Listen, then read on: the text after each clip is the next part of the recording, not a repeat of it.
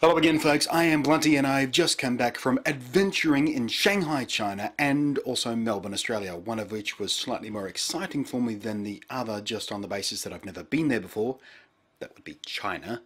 But I did a whole bunch of fun stuff that I'm going to tell you all about in the coming days or weeks or however long it takes me to get through it.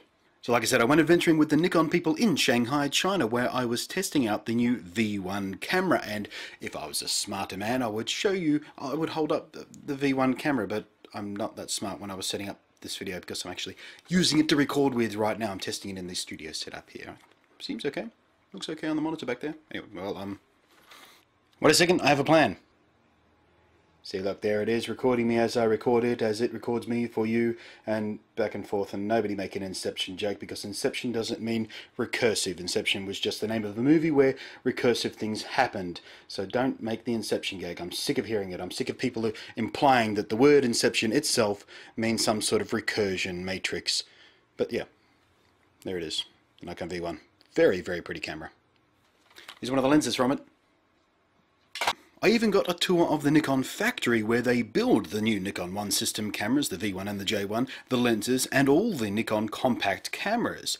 I ate silkworms and fish lip soup because basically you can't go to China without eating some bugs and bits of fish that usually get thrown away. For the record, they were delicious.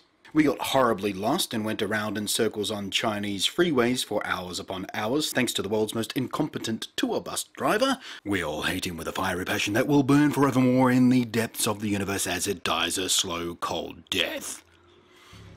I was almost killed several times in taxis and on motorcycles because Shanghai apparently has no road laws at all and operates purely on some sort of terrifying combination of video game rules and survival of the fittest.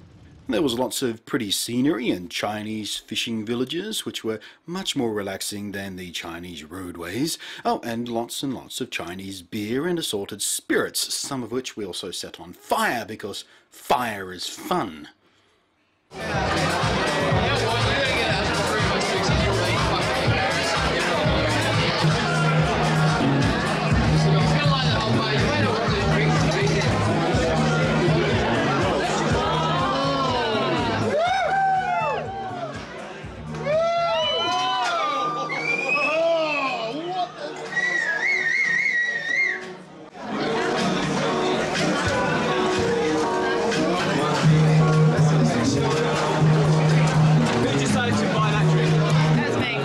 The Nikon folks were fantastic hosts, and I had what I can only describe as an unforgettable time. But there was no time to waste when I came back from China. I flew back into Sydney, I came back to my apartment, I switched out my suitcase for another pre-packed suitcase. I went boom, straight back down to Melbourne on that same day, because then I was off to the Armageddon Pop culture expo, where I could hang out with some of my nearest and dearest friends, of whom Ali is by far the most ridiculously cute. I think you will agree.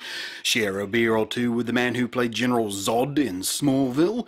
Nice bloke, by the way. And then come back home to Sydney, where I am now narrowly avoiding falling into some fatigue-based coma purely on the strength of various energy drinks, of which I downed 2 just before I did this video, so I had enough energy to seem like I was really excited about the whole thing, because I really am, but I just didn't have the energy to seem like I was excited about it because I'm so friggin' tired from all the drinking and travelling and plane trips and walking around and photographing and madness. But I had an astonishingly awesome week, which is why there's been no videos for the past week, and why even on my Twitter stream there was nothing, because in China you can't get to Twitter because of the Great Firewall of China and all that sort of rigmarole. But I'm back now.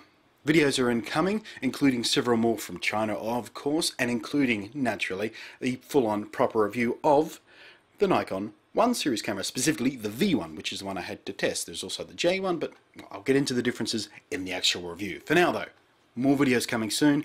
I have to go pass out in a corner somewhere and drool on my shirt. Thanks for watching. I'm Blunty, and I will catch you next time.